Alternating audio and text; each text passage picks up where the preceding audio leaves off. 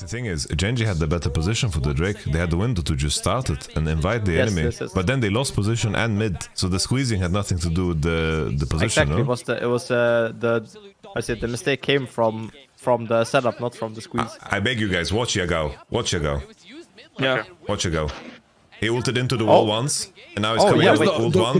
The Braum didn't block the fucking Ornult either. Look at him. Oh my god, Baba Yago. Look, he's refusing to ult and gets ulted Gale Force. Oh my god. That is like top 5 worst plays of the whole tournament. Yeah, that was disgusting. Holy shit, and I was gassing up Yagao earlier.